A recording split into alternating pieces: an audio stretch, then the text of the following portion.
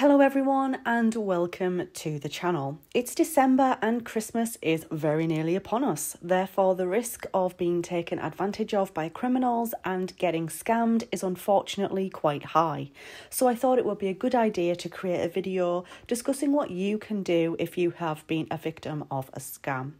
Although you can of course get scammed at any time of year, Christmas time is pretty much when you're most likely to be scammed, whether that be through counterfeit children's toys, charity fraud, fake job advertisements, or even giveaway scams.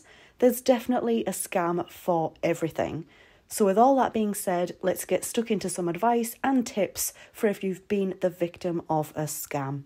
The ways you must protect yourself after you've been scammed are divided into three categories. The first being that you must protect yourself from further scams.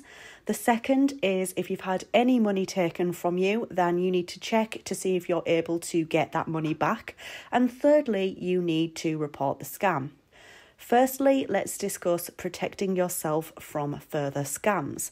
What you need to do in this situation depends entirely on what sort of scam you have fallen victim to. But generally, you should be doing things like changing any passwords that may have been compromised, removing any applications that scammers have asked you to put onto your device, block any phone numbers that seem suspicious, check your antivirus software to see if the scammer has infected your device with a virus, and activate extra security measures like two-step verification if it isn't already active.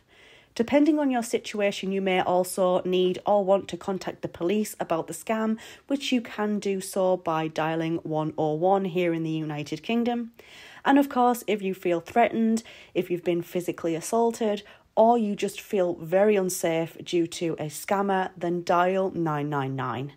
You can also check if your information has been leaked on the dark web through using things like online dark web scanners. These are helpful because you can see which details of yours have been leaked and what information you should change in order to protect yourself. Unfortunately though, dark web scanners can only tell us if our information has been leaked. It cannot tell us if our information has been or is being used. You should also, of course, contact your bank immediately to inform them of the scam and to see if you will be able to get any lost money back.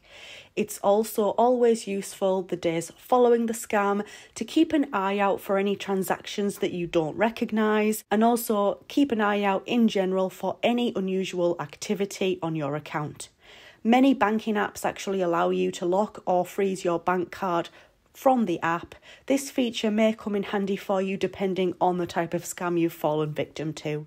Your bank may do things like send you a new bank card, change your PIN, and also they may be able to help you get your money back, amongst other things that they can help you with too.